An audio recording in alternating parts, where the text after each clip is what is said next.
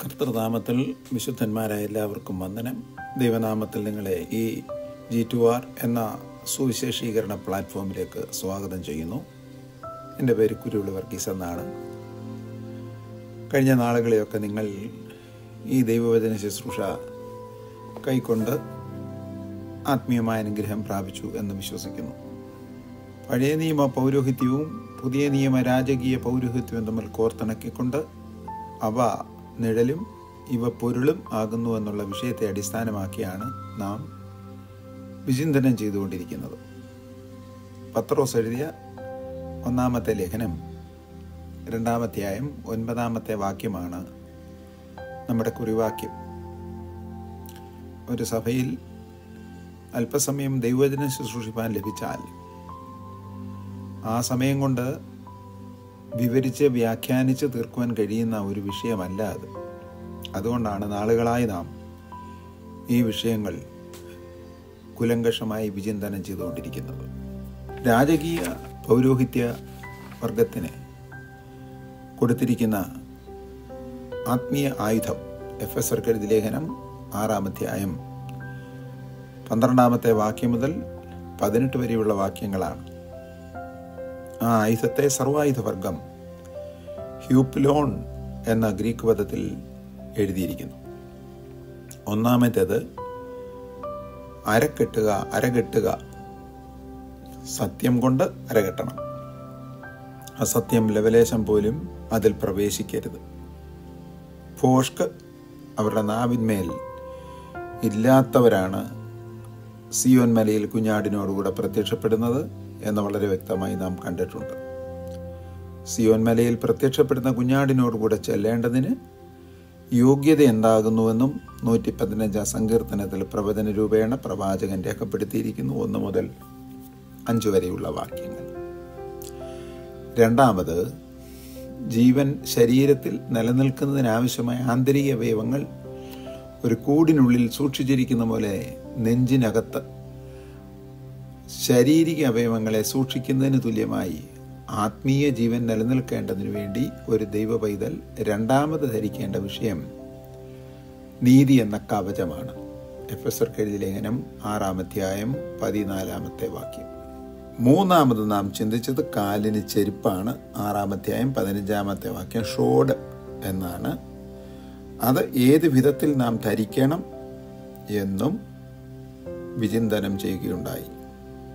Greek ഭാഷയിൽ ഹ്യൂപ്പോഡെർമ എന്നാണ് പദം എഴുതിയിരിക്കുന്നത്.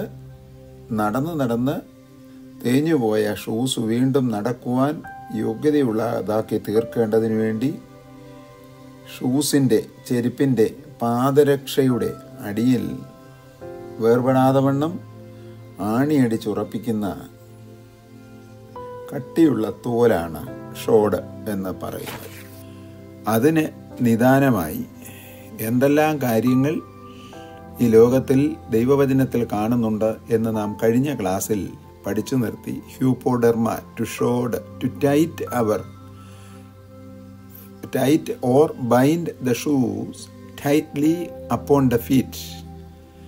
അത് ഏത് വിധത്തിൽ ബന്ധിക്കണം എന്ന് നാം കണ്ടു. പത്രോസിനോട് പ്രവൃത്തിയുടെ പുസ്തകം 12:8 അരക്കെട്ടി ചെരുപ്പിട്ട് അഴിഞ്ഞു പോകാതെ വണ്ണം മുറുക്കുക. അപ്പോസ്തല പ്രവൃത്തി 2-ാം അധ്യായം മുതൽ 11-ാം അധ്യായത്തിൻ്റെ അവസാനം വരെ കാലിൽ നിന്ന് ചെരുപ്പൂരാതെ ഇരുന്ന പത്രോസ് കാരാഗ്രഹത്തിനുള്ളിലായപ്പോൾ തൻ്റെ അക്ഷരിക ചെരുപ്പ് ഊരി. ഇനിയും ഒരു നല്ല ദിവസം മുന്നിൽ കാണുകയില്ല. തലേ ദിവസം കൂട്ടുശുശ്രൂഷനെ ഹെരോദാവ് വാളുകൊണ്ട് കൊന്നു. ശബത്ത് ദിവസമായതുകൊണ്ട് രക്ഷ കിട്ടിയതാണ്. ആ രാത്രിയിലാണ് താൻ അന്ത്യവിശ്രമത്തിന് വേണ്ടി തയ്യാറാകുന്നത്. പക്ഷേ ദൈവം പറഞ്ഞ് തീർന്നില്ല നിന്റെ ശുശ്രൂഷ, ഇനിയും ഒരുപാട് ശുശ്രൂഷകൾ ചെയ്യേണ്ടതുണ്ട്. അതുകൊണ്ട് ചെരുപ്പിട്ട് മുറുക്കുക. അപ്പോസ്തല പ്രവൃത്തി 20:22 പൗലോസ് ആത്മാവിനാൽ ബന്ധിക്കപ്പെടുക. അപ്പോസ്തല പ്രവൃത്തി 22:5 മഹാപുരോഹിതന്മാരിൽ നിന്നും മൂപ്പന്മാരിൽ നിന്നും സെൻഹെദ്രീമിൽ നിന്നും എഴുത്തു വാങ്ങി ദമസ്കോസിൽ പാർക്കുന്നവരെ പിടിച്ചു കെട്ടി അഴിഞ്ഞു പോകാതെ വണ്ണം, രക്ഷപ്പെടാതെ വണ്ണം ബന്ധിച്ച് യെരുശലേമിലേക്ക് കൊണ്ടുവരിക. ലൂക്കോസിന്റെ സുവിശേഷം 13:10 മുതൽ 16 വരെയുള്ള വാക്യങ്ങളിൽ പള്ളിയിൽ വന്നിരുന്ന 18 സംവത്സരം കൂനിയായിരുന്ന സ്ത്രീ സാത്താനാൽ ബന്ധിക്കപ്പെട്ടിരുന്നു. 18 വർഷം വിട്ടുപോകാതെ ബന്ധിക്കപ്പെടുക. ഞാനീ പറയുന്നത് സുവിശേഷത്തിൻ്റെ അവിഭാജ്യമായ ബന്ധം ഒരു വിശ്വാസിയിൽ എങ്ങനെ ഉണ്ടായിരിക്കണം എന്നുള്ളതാണ്. റോമർക്കെഴുതിയ ലേഖനം 7:2 ഭാര്യാഭർത്തൃബന്ധം മരണം വരെയുള്ള ബന്ധം. 19-ാം അധ്യായം മത്തായി സുവിശേഷം 3 മുതൽ 6 വരെയുള്ള വാക്യങ്ങളിൽ വിവാഹ ശുശ്രൂഷ നടന്ന ശേഷം ആദ്യമായി കേൾക്കുന്ന ശബ്ദം അതാണ്. ഉൽപ്പത്തി പുസ്തകം 3:24 നിന്ന് ദൈവം യോജിപ്പിച്ചതിനെ മനുഷ്യൻ വേർപെടുത്തരുത്. കൊരിന്ത്യർക്ക് എഴുതപ്പെട്ട 1-ാമത്തെ ലേഖനം 7-ാമത്തെ 39-ാമത്തെ വാക്യം, ഭാര്യ ഭർത്തൃബന്ധം ഇരുവരും ജീവിച്ചിരിക്കുന്നിടത്തോളം കാലം അഴിച്ചു മാറ്റരുത്. ഡിവോഴ്സ് ചെയ്യുന്നതിന് കൊടുത്തിരിക്കുന്ന പദം അപ്പോലുവോ, കെട്ടപ്പെട്ടതിനെ അഴിക്കുക എന്നാണ്. ദൈവമാണ് കെട്ടുന്നത്, അഴിക്കുവാൻ മനുഷ്യർക്ക് അധികാരം ഇല്ല. മത്തായി എഴുതിയ സുവിശേഷം 16-ാമത്തെയും 19-ാമത്തെ വാക്യം, ഭാര്യ ഭർത്താക്കന്മാർ ദൈവദാസന്മാർ കെട്ടുന്ന കെട്ടുകൾ എന്നേക്കും കെട്ടപ്പെട്ടിരിക്കും, ദൈവം അത് ബലപ്പെടുത്തും. ചുരുക്കി പറഞ്ഞാൽ സുവിശേഷീകരണത്തിന് വേണ്ടി വിളിക്കപ്പെടുന്ന ഒരു ദൈവവേദൽ ഹ്യൂപ്പോഡെർമ എന്ന് പറഞ്ഞാൽ അഴിഞ്ഞു പോകാതെ മാണി കൊണ്ട് അടിച്ചുറപ്പിക്കുകയും ബലമുള്ള നൂലുകൊണ്ട് തയ്ച്ച് ഒന്നാക്കുകയും ചെയ്യുന്നത് പോലെ ജീവപര്യന്തം മരണപര്യന്തം വേർപെടുത്തുവാൻ കഴിയാത്ത വിധത്തിൽ സുവിശേഷീകരണത്തിൻ്റെ ആത്മാവിനാൽ നിറഞ്ഞ് ആരംഭം തൊട്ട് അവസാനം വരെ സുവിശേഷീകരണം ലക്ഷ്യമാക്കി പോകണം. രാജകീയ പുരോഹിതവർഗത്തിൻ്റെ വിളി, അതിൻ്റെ ലക്ഷ്യം, the purpose of the calling of the royal priesthood. ആ ഭാഗം പറഞ്ഞിട്ടാണ് കഴിഞ്ഞ ക്ലാസ്സിൽ നാം നിർത്തിയത്. എന്താണ് ഈ രാജകീയ പുരോഹിതവർഗത്തെ ദൈവം വിളിച്ചതിൻ്റെ ലക്ഷ്യം? മർക്കോസിന്റെ സുവിശേഷം 3-ാമത്തെ 14-ഉം 15-ഉം 1 തന്നോടുകൂടെ ഇരിക്കണം, 2 പ്രസംഗിക്കേണ്ടതിനയക്കണം, 3 ഭൂതങ്ങളെ പുറത്താക്കണം, അതിനവർക്ക് അധികാരം കൊടുക്കുവാൻ. പത്രോസ് വിവാഹിതനായിരുന്നു, മീൻപിടുത്തക്കാരനായിരുന്നു. മീൻ പിടിക്കുവാൻ പോയി ഒന്നും കിട്ടാതെ നിരാശനായി വലയും കുടഞ്ഞ് കഴുകി വള്ളവും കരയ്ക്ക് കയറ്റി ഇരിക്കുമ്പോഴാണ് ദൈവപുത്രൻ പ്രത്യക്ഷപ്പെടുന്നത്. എന്നെ പിന്തുടരുവീൻ, എന്നെ അനുഗമിക്കുവീൻ, ഞാൻ നിങ്ങളെ മനുഷ്യരെ പിടിക്കുന്നവരാക്കും. പ്രഥമ ദൃഷ്ട്യ ദൈവപുത്രനെ കണ്ടപ്പോൾ വേറൊന്നും ചിന്തിക്കാതെ തന്നോടുകൂടെ പോയി. പത്രോസ് ഭാര്യാഭവനത്തിൽ പോയൊരൊറ്റ സംഭവമേ ഉള്ളൂ. അന്ന് കർത്താവ് അവിടെ നിമോണിയ ബാധിച്ച് കിടന്നിരുന്ന തൻ്റെ അമ്മാവിയമ്മയെ സൗഖ്യമാക്കുകയും വിശ്രമം ആവശ്യമില്ലാതെ സമ്പൂർണ്ണ സൗഖ്യവും ആരോഗ്യവും ലഭിച്ച സ്ത്രീ 12 അപ്പസ്തലന്മാരെയും ദൈവപുത്രനെയും ശുശ്രൂഷിച്ചതായി നാം കാണുന്നു. മത്തായി എഴുതിയ സുവിശേഷം 10-ലും ലൂക്കോസ് എഴുതിയ സുവിശേഷം 9-ലും 10-ലും നമ്മുടെ കർത്താവും രക്ഷിതാവുമായ യേശുക്രിസ്തു ഭൂതങ്ങളെ പുറത്താക്കി. പ്രായോഗികമായി പരിശീലനം കൊടുത്തിട്ടാണ് അവരെ അയച്ചത്. അവരും പോയിടത്തൊക്കെ അത്ഭുതങ്ങൾ നടന്നു. തിരികെ വന്ന ശേഷം ലൂക്കോസ് 10-ൽ എഴുതിയിരിക്കുന്നത് ഭൂതങ്ങളും ഞങ്ങൾക്ക് കീഴ്പ്പെടുന്നു എന്നാണ്. അപ്പോൾ തന്നോടുകൂടെ ഇരിക്കുക, 2 പ്രസംഗിക്കേണ്ടതിന് അയക്കുക, 3 ഭൂതങ്ങളെ പുറത്താക്കുക.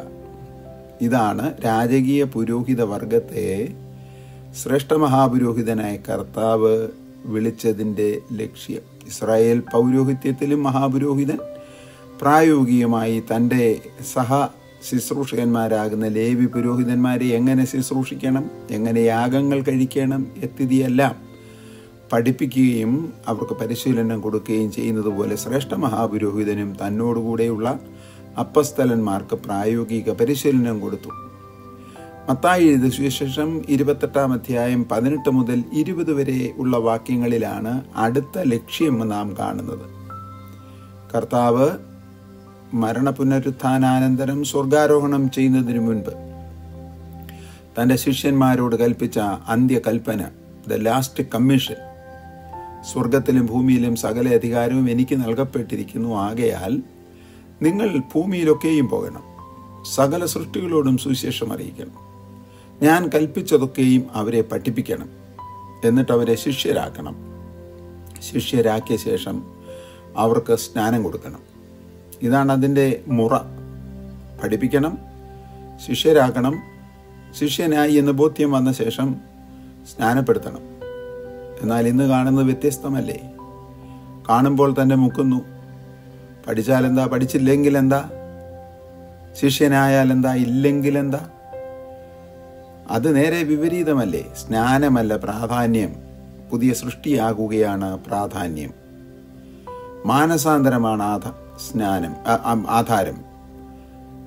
മാനസാന്തരപ്പെടാത്ത വ്യക്തികളെ സ്നാനപ്പെടുത്തരുത്. മാനസാന്തരപ്പെട്ടവരെ സ്നാനപ്പെടുത്താതെയും ഇരിക്കരുത്. സ്നാനപ്പെടുത്തിയ ശേഷം വിടരുത്. മാനസാന്തരപ്പെട്ടുകൊള്ളും എന്നും പറഞ്ഞ് ഒരിക്കലും അത് ചെയ്യരുത്. മർക്കോസ് സുവിശേഷം 16:15 മൂന്നാമത്തെ ലക്ഷ്യം. ഭൂതലത്തിലൊക്കെയും പോയി സകല സൃഷ്ടിയോടും സുവിശേഷം പ്രസംഗിക്കണം. ഭൂതലത്തിലൊക്കെ പോകുന്നത് പണസമ്പാദനത്തിനും പേരും പെരുമയ്ക്കും സ്ഥലം കാണുന്നതിനും ഭാഷ പഠിക്കുന്നതിനുമല്ല. പോകുന്നത് തെറ്റല്ല. പോയാൽ അതിൻ്റെ പ്രഥമ ലക്ഷ്യം സകല സൃഷ്ടിയോടും സുവിശേഷം പ്രസംഗിക്കണം എന്നുള്ളതാണ്.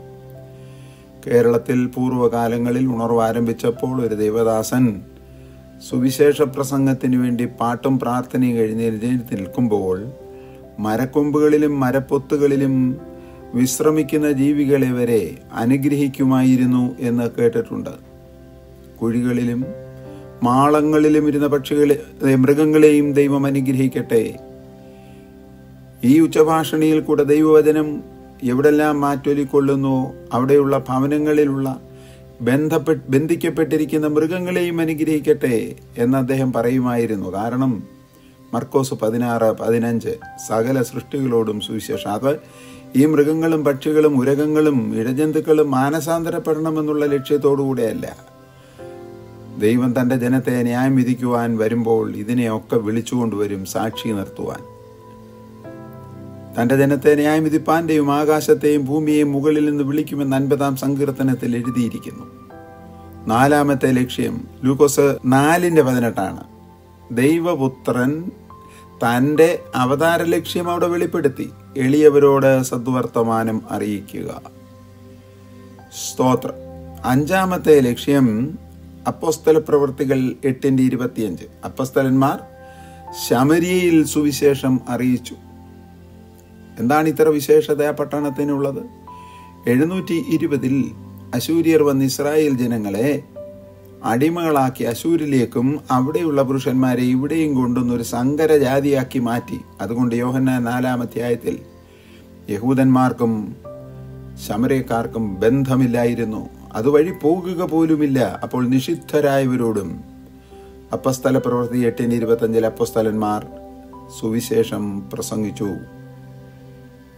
നമ്മളിപ്പോൾ പഠിച്ചുകൊണ്ടിരിക്കുന്നത് സമാധാന സുവിശേഷം കാലിന് ചെരിപ്പ് എന്നുള്ള രാജകീയ പുരോഹിത വർഗത്തിൻ്റെ മൂന്നാമത്തെ സർവായുധ വർഗത്തെക്കുറിച്ചാണ്. ആറാമത് അപ്പോസ്തല പ്രവൃത്തികൾ 14:7-21 പൗലോസും സ്നേഹിതരും പ്രസംഗിച്ചു, സുവിശേഷം പ്രസംഗിച്ചു. അപ്പോസ്തല പ്രവൃത്തി 16:10 മക്കദോന്യക്കാർ വന്ന് തങ്ങളോട് സുവിശേഷം പ്രസംഗിക്കണം എന്ന് അപേക്ഷിക്കുന്നു. മക്കദോന്യക്കാർ, മാസിഡോണിയക്കാർ യവന സാമ്രാജ്യത്തിന്റെ പ്രധാന നാഗരികതയുടെ സ്ഥലം ആയിരുന്നു. അവർ ജ്ഞാനം അന്വേഷിക്കുന്ന വ്യക്തികളാണ് മക്കദോന്യക്കാർ.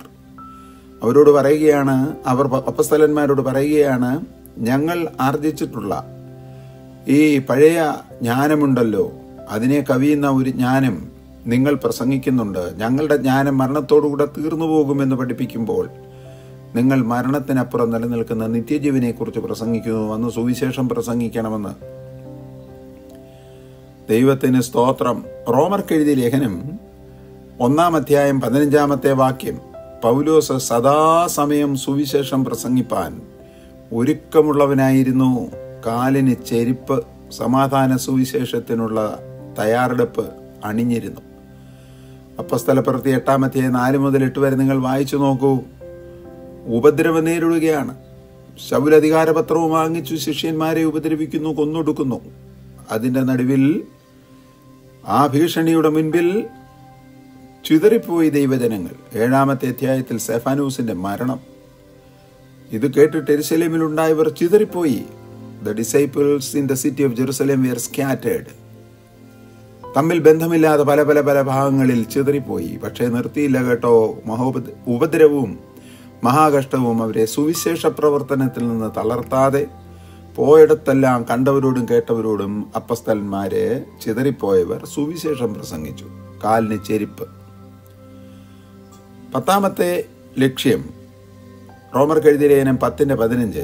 നന്മ സുവിശേഷിക്കുന്നവരുടെ കാൽ പർവ്വതങ്ങളിൽ എത്ര മനോഹരം.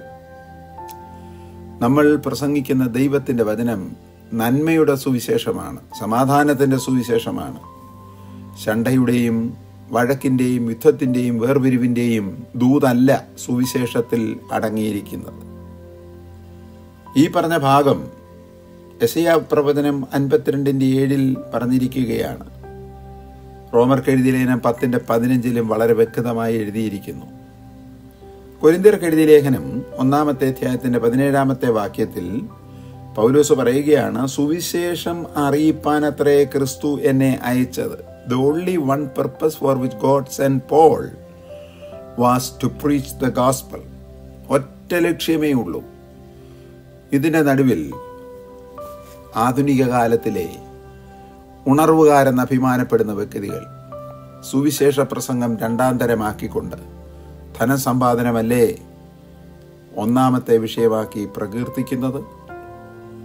എന്തു വേല കളിച്ചും വേലയിറക്കിയും സുവിശേഷത്തിന്റെ പേരും പറഞ്ഞ് വാരിക്കൂട്ടിയ സമ്പത്തുകൾ എത്രയാണ്. എത്ര തലമുറകൾ ഭക്ഷിച്ചാലും പാനം ചെയ്താലും തീരാത്ത വിധത്തിൽ.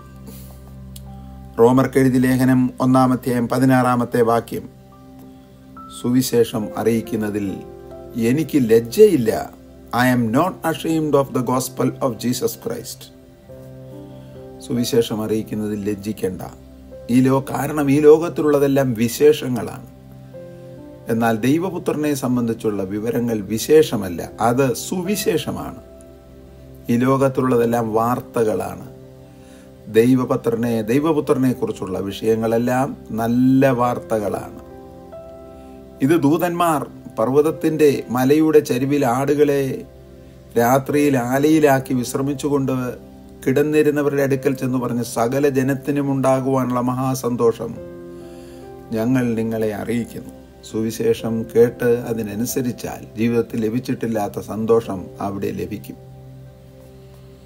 കൊരിന്ത്യർക്ക് എഴുതപ്പെട്ട 1-ാമത്തെ ലേഖനം 9-ാം അധ്യായം 16 മുതൽ 18 വരെയുള്ള വാക്യങ്ങളിൽ സുവിശേഷം അറിയിക്കുന്നില്ലെങ്കിൽ എനിക്ക് അയ്യോ കഷ്ടം എന്ന് പൗലോസ് പറയുന്നു. അപ്പോൾ ഏത് ലക്ഷ്യത്തിനു വേണ്ടി രാജകീയ പുരോഹിത വർഗത്തെ ക്ഷണിച്ചിരിക്കുന്നുവോ ആ കടമ, ആ ശുശ്രൂഷ നിറവേറ്റുന്നില്ലെങ്കിൽ അയ്യോ എനിക്ക് കഷ്ടം. കൊരിന്ത്യർക്ക് എഴുതപ്പെട്ട 1-ാമത്തെ ലേഖനം 15-ാം അധ്യായത്തിന്റെ 1-2 വാക്യങ്ങൾ നാം അറിയിക്കുന്ന സുവിശേഷം വൃഥാവല്ല.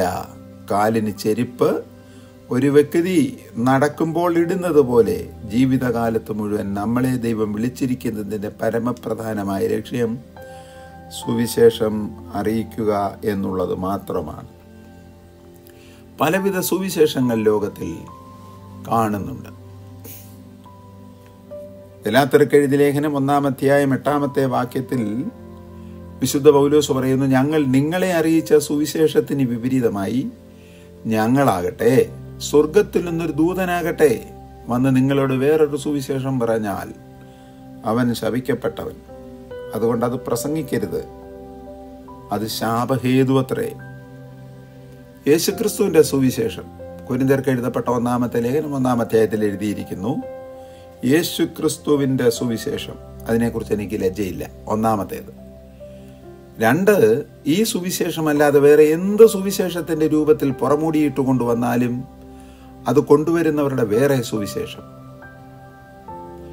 3, മത്തായി എഴുതിയ സുവിശേഷം 24-ാം അധ്യായത്തിന്റെ 13-14 വാക്യങ്ങളിൽ കർത്താവ് പറഞ്ഞു, രാജ്യത്തിന്റെ സുവിശേഷം വെളിപ്പാട് പുസ്തകം 14 അധ്യായത്തിൽ വീണ്ടും പറഞ്ഞു, ആകാശത്തൂടെ ഒരു പക്ഷി പറക്കുന്നത് ഞാൻ കഴുകു പറക്കുന്നത് കണ്ടു. സകല ലോകത്തിലെ ഭൂവാസികളെയും അറിയിക്കാനുള്ള നിത്യ സുവിശേഷം അവൻ്റെ പക്കലുണ്ടായിരുന്നു. എത്ര സുവിശേഷങ്ങൾ നാം കണ്ടു കഴിഞ്ഞു. ഇതിൻ്റെയൊക്കെ ലക്ഷ്യം ഓരോന്നാണ്. ഇതിൽ ഒന്നാമത്തെ ദൈവസഭയ്ക്ക് നൽകപ്പെട്ടിരിക്കുന്ന സുവിശേഷം വിശ്വസിക്കുന്ന ഏവർക്കും രക്ഷയ്ക്കായി തോന്നുന്ന ദൈവശക്തിയാണ്. അത് ആദ്യം യഹൂദനും പിന്നെ യവനനും. കൃപായുഗത്തിൽ ദൈവസഭയ്ക്ക് നൽകപ്പെട്ടിരിക്കുന്ന ഏക സുവിശേഷം യേശു ക്രിസ്തുവിൻ്റെ സുവിശേഷം. വേറെ ഒന്നും ദൈവവചനത്തിലുള്ള സുവിശേഷം അല്ല. ഗലാത്യർക്ക് എഴുതിയ ലേഖനം 1-9 വാക്യം, വേറെ സുവിശേഷം അറിയിക്കുന്നവൻ ശപിക്കപ്പെട്ടവൻ. ഗലാത്യർക്ക് എഴുതിയ ലേഖനം 1:11, സുവിശേഷം മാനുഷികം ആകരുത്. The gospel that we preach should never ever be human gospel. ഗലാത്യർക്ക് എഴുതിയ ലേഖനം 2:2, പൗലോസ് സുവിശേഷം പ്രമാണികളെയും അറിയിച്ചു. താഴേക്കിടയിൽ കിടക്കുന്ന എളിയവരോട് മാത്രമല്ല, ഹൈഗ്രേഡ് ആളുകളെയും പൗലോസ് സുവിശേഷം അറിയിച്ചു. കൊലോസ്യർക്ക് എഴുതിയ ലേഖനം 1:23, പൗലോസ് തൻ്റെ ജീവിതകാലത്ത് പോയിടങ്ങളിലെല്ലാം സകല സൃഷ്ടികളോടും സുവിശേഷം അറിയിച്ചു. കാലിന് ചെരുപ്പ്, യാത്ര ചെയ്യുമ്പോൾ കാലിൽ അഭേദ്യമാം വണ്ണം ഊരിപ്പോകാത്ത വണ്ണം ഷൂസിട്ട് ഉറപ്പിച്ചു കെട്ടുന്നു എങ്കിൽ ജീവിതത്തിൽ എപ്പോഴും അവിഭാജ്യമായി ഉണ്ടായിരിക്കേണ്ട ഒരു വിഷയമാണ് സുവിശേഷീകരണം, ഗോസ്പലൈസേഷൻ, ഇവാഞ്ചലൈസേഷൻ. പത്രോസ് 1 ലേഖനം 1:12 വാക്യത്തിൽ എഴുതി, വിശുദ്ധാത്മശക്തിയാൽ പരിശുദ്ധാത്മശക്തിയാൽ സുവിശേഷം അറിയിക്കുക. മാനുഷിക ബുദ്ധിയിലല്ല, സ്വന്തം ശക്തിയാലും വിദ്യാബഹുത്വത്താലുമല്ല സുവിശേഷം അറിയിക്കേണ്ടത്. ആത്മശക്തിയാൽ സുവിശേഷം അറിയിച്ചാൽ ആത്മാക്കൾ രക്ഷിക്കപ്പെടും. അതുകൊണ്ടാണ് കർത്താവ് അപ്പോസ്തലപ്രവൃത്തി 1 അധ്യായത്തിൻ്റെ 8 വാക്യത്തിൽ പറഞ്ഞത്, സ്തോത്രം, പരിശുദ്ധാത്മാവ് നിങ്ങളുടെ മേൽ വരുമ്പോൾ നിങ്ങൾക്ക് ശക്തി പ്രാപിക്കും. You will receive power. Power എന്നുള്ളതിന് കൊടുത്തിരിക്കുന്ന മൂലപദം ഡുനാമിസ് എന്നാണ്. അതിൽ നിന്നാണ് ഡൈനാമോ എന്ന ഇംഗ്ലീഷ് പദം ഉണ്ടായത്. ഡുനാമിസ് നിങ്ങൾക്ക് വരും, നിങ്ങളൊരു ഡൈനാമോയെ മാറും. എന്നിട്ട് നിങ്ങൾ സുവിശേഷം പ്രസംഗിച്ചാൽ ആത്മാവ് നിങ്ങളുടെ നാവിൽ നിന്ന് പുറപ്പെടുവിക്കുന്ന വചനം ആത്മീയമായി ദാഹമുള്ള ജീവിതങ്ങളുടെ ഉള്ളത്തിലേക്ക് പ്രവേശിക്കുകയും അവർ ആത്മീയമായി മാനസാന്തരപ്പെട്ട് ദൈവഭാഗത്തേക്ക് വരികയും ചെയ്യും. പത്രോസ് തന്നെ എഴുതിയിരിക്കുന്നു 1 അധ്യായം 24-25 വാക്യങ്ങളിൽ, സുവിശേഷത്തിൻ്റെ ജീവധാതുവും കെട്ടുപോകുന്നതല്ല. സുവിശേഷത്തിൻ്റെ ജീവൻ കെട്ടുപോകുന്നതല്ല.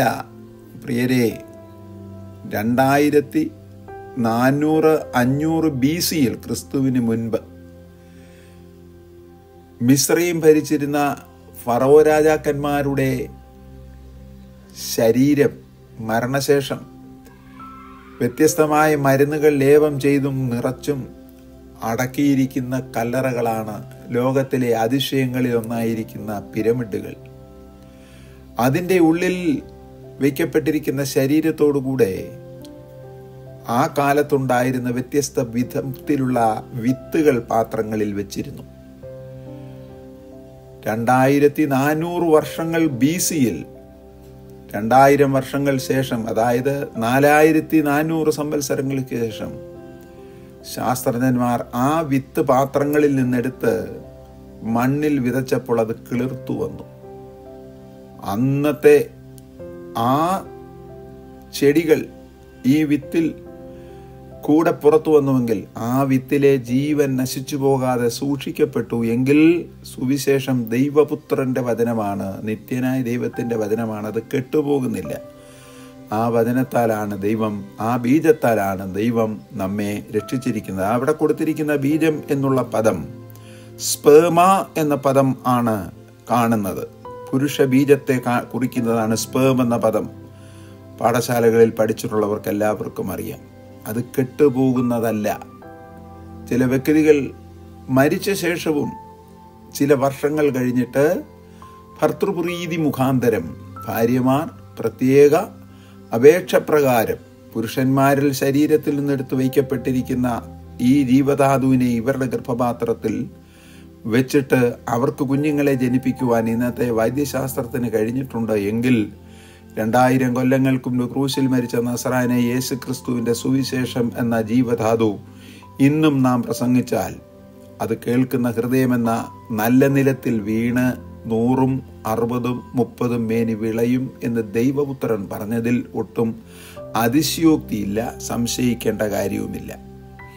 പത്രോസ് 1-ാമത്തെ ലേഖനം 4-ാമത്തെ 6-ാമത്തെ വാക്യത്തിൽ എഴുതിയിരിക്കുന്നത്, അതുകൊണ്ട് കർത്താവ് മരിച്ചുപോയവരോടും സുവിശേഷം അറിയിച്ചു. അത് ഒരു തർക്ക വിഷയം ആകയാൽ അതിനെക്കുറിച്ച് ഞാൻ വ്യാഖ്യാനിക്കുന്നില്ല. ഇത്രയും തിരുവചനങ്ങളിൽ കൂടി രാജകീയ പുരോഹിത വർഗത്തിന് നൽകപ്പെട്ടിരിക്കുന്ന സർവായുധ വർഗത്തിലെ 3-ാമത്തെ ആയുധമായ സുവിശേഷത്തിന്റെ പ്രായോഗികത നമുക്ക് ഗ്രഹിപ്പാൻ സാധിക്കുന്നു.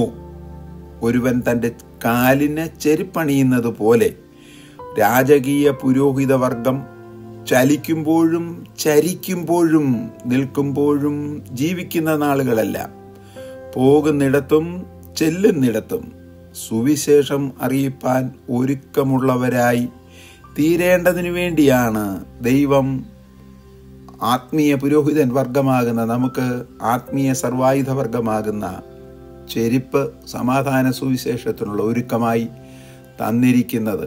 അതൊരുക്കം ആരംഭിച്ചിട്ടുള്ളതേയുള്ളൂ, തീർന്നിട്ടില്ല.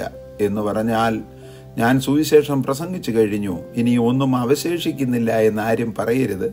അഥവാ പ്രസംഗിച്ചു കൊണ്ടിരുന്നൊരു വ്യക്തി കാലം കഴിഞ്ഞിവിടെ നിന്ന് മാറ്റപ്പെട്ടാലും വീണ്ടും അത് തുടർന്നുകൊണ്ടേയിരിക്കും. ഇവിടുത്തെ സുവിശേഷം സഹസ്രാബ്ദത്തിൽ തുടരും. അതാണ് രാജ്യത്തിൻ്റെ സുവിശേഷം. സഹസ്രാബ്ദം കഴിഞ്ഞ് നിത്യതയിൽ പ്രവേശിച്ചാൽ അവിടെയും അത് തുടരും. അതാണ് നിത്യ സുവിശേഷം. 3 സുവിശേഷങ്ങൾ പ്രത്യേകം കണ്ടല്ലോ. 1 കർത്താവായ യേശു ക്രിസ്തുവിൻ്റെ സുവിശേഷം, ദൈവത്തിന് സ്തോത്രം. 2 രാജ്യത്തിൻ്റെ സുവിശേഷം. 3 നിത്യതയുടെ സുവിശേഷം. ഇത് 3 ഇപ്പോൾ കൃപായുഗത്തിൽ പ്രസംഗിക്കുന്നത് യേശു ക്രിസ്തുവിൻ്റെ സുവിശേഷം, സഹസ്രാബ്ദത്തിൽ പ്രസംഗിക്കുന്നത് രാജ്യത്തിൻ്റെ സുവിശേഷം, നിത്യതയിൽ പ്രസംഗിക്കുന്നത് നിത്യ സുവിശേഷം.